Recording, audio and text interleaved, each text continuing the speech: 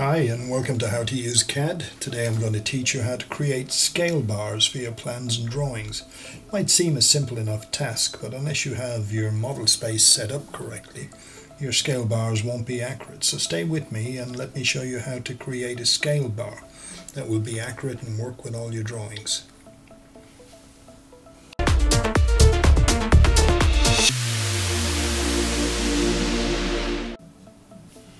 Scale bars sounds simple enough, but I've known people that just don't seem to know how to get it together or make it work.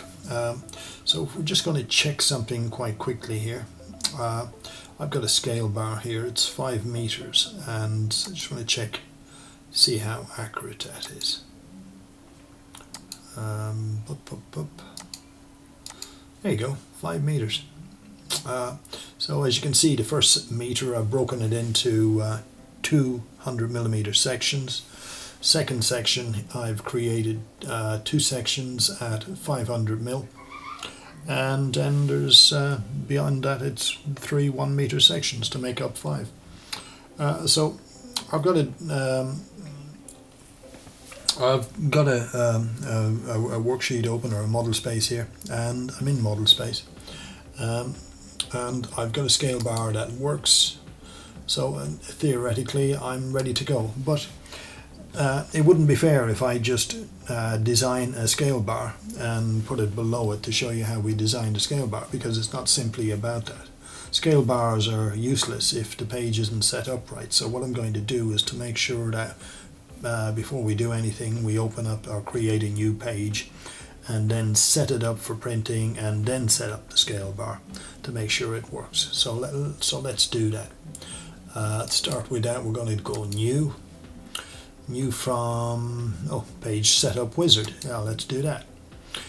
Very important here is to choose if you're doing metric or imperial. So we're certainly doing metric, and we go next. Nothing here I want to change.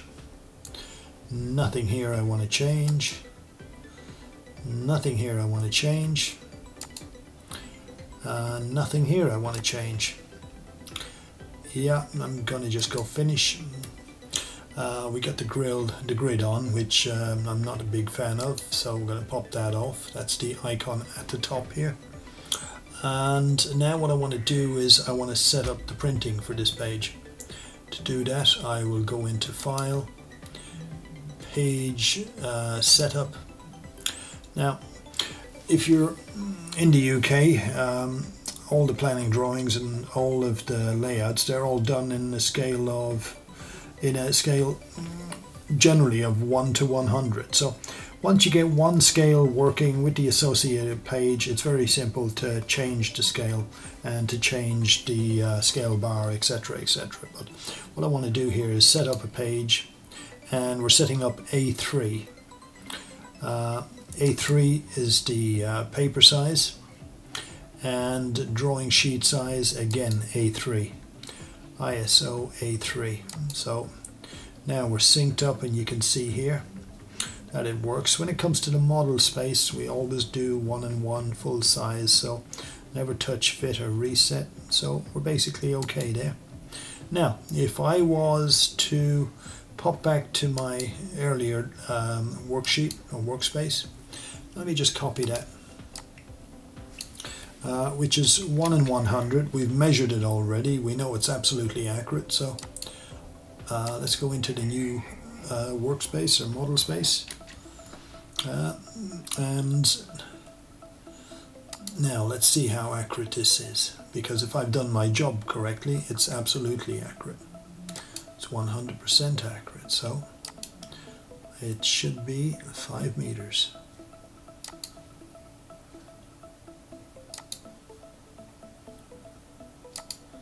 Okay, it's the font is pretty small, so let me just change the font over on here.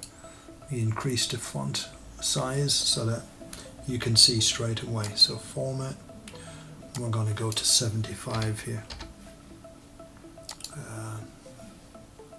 so that you can actually see. So now let's get the dim tool out. Dim tool is the golden rule. line, and there you go. You can see 5 meters. 1, 2, 3, 4, 5 meters. So what have we got here? We got a scale bar that's 100% accurate for the page, and we've set up in metric and we've set up in A3, and the scale is 1 to 100. So hugely important that you do all that first. So shall we do it again? Shall we go through it, or are you just going to rewind the video a little?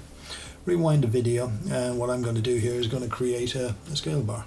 So the scale bar, simple enough to create, and we're going to model that just to show you how easy it is to do. So let me get a rectangle out, and I'm going to go tab 200 times 20.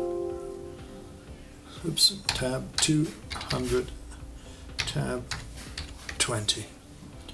There you go. Let's have a little look. And what we're going to do, we're going to replicate that. We can go, well no, let's take the long way around, I think. Control C, Control V. So we're going to use copy tools. Control V, Control V.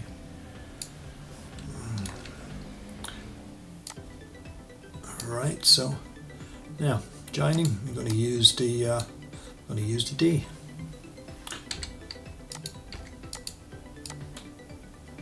Putting it into D mode so that it's good and accurate.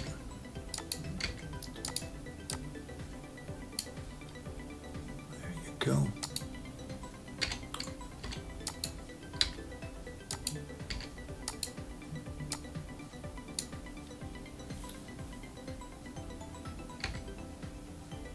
Yeah, scale bars. You can make scale bars for absolutely anything, but they don't work on, what have I done here?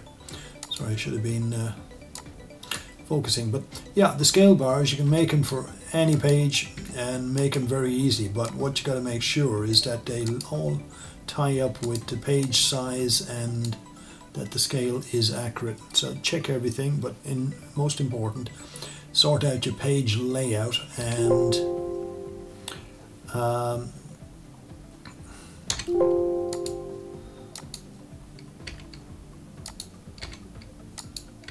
let's get this connected up. Right, now so I'm going to C, Control C, and we're going to do right. So D again.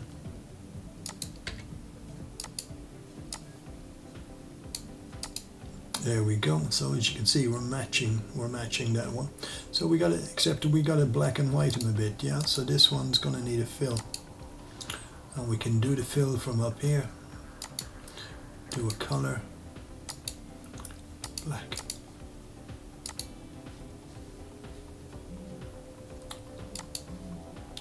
color, black, color.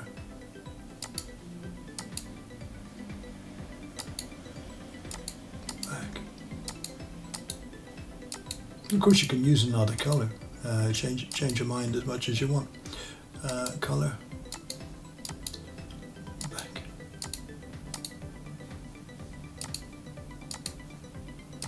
color. Doesn't happen because I didn't do the black. So we on the right track? Of course we are. What happens if we don't want to change? So let's do a group thing here and watch what happens.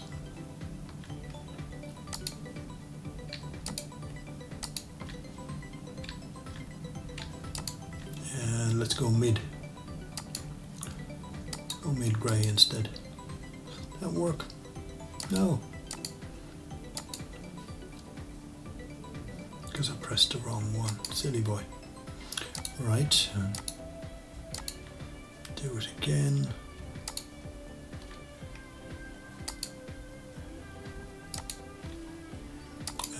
This was the mid-grey I should have gone for. There we go. We want to change the size? No. Are we going down? No, we don't. So now we want to do a 500 one. So let's just grab one of those. And let's make it 500. So simple enough. We're doing 5. And we're going to make this one. Again, this one's got white in it.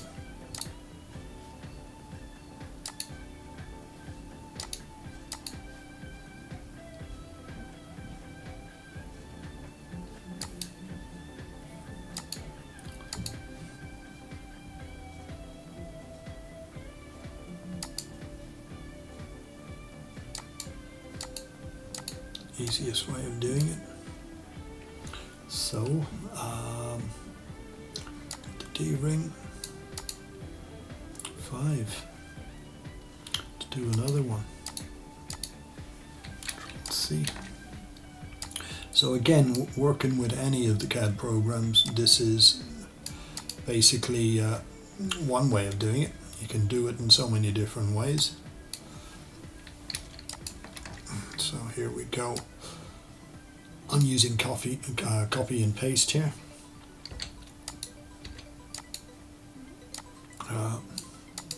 We could draw lines. You could have created a box, then made lines. So let's just black out a few bits here. We're using, and then we're using mid-gray.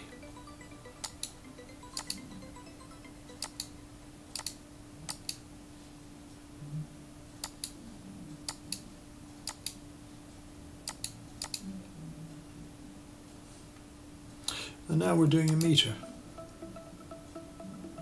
So let's see if we can cheat now. We'll do it slightly different. See if we can make that 1 meter.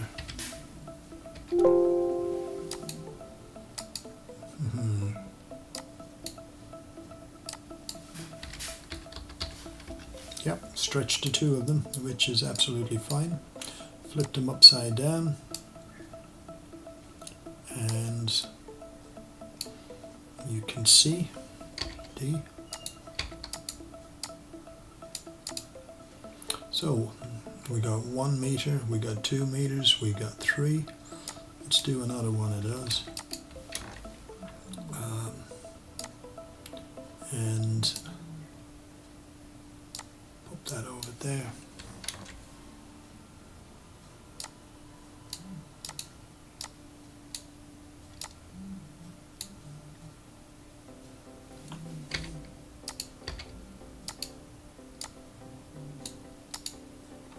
We're nearly there.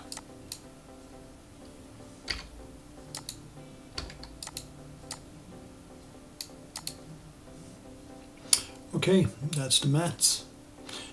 Check the numbers here.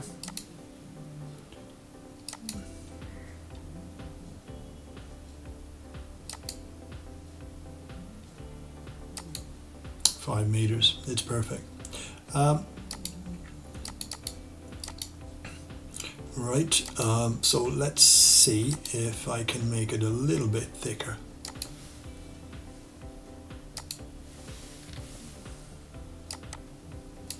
So that people can actually see it a bit better. There you go. Hasn't interfered. Now, so these I can just take. And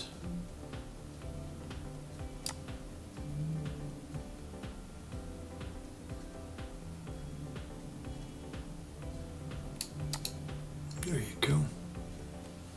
And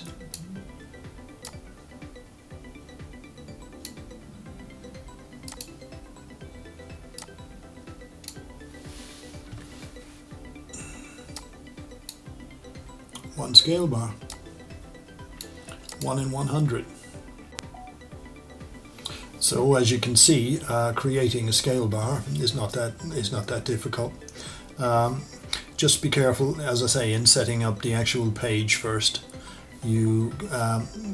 in my view, what we do, well, put it this way, what we do as standard is once we create a page that is properly scaled, has a scale bar, we generally make templates so that instead of having to do it all the time, you just open a template which will have a scale bar of say 1 to 100 or 1 to 50. So create all your pages with the different scale bars, and all you need is about 5 or 6 of them, and then work from there. Basically use templates for all your drawings. Right, that's it. Hope you enjoyed. It's a simple project, but I hope you enjoyed it, and I hope you can now create your own scale bars and get ahead with your drawings. Thank you very much for joining us. I'll see you on the next video.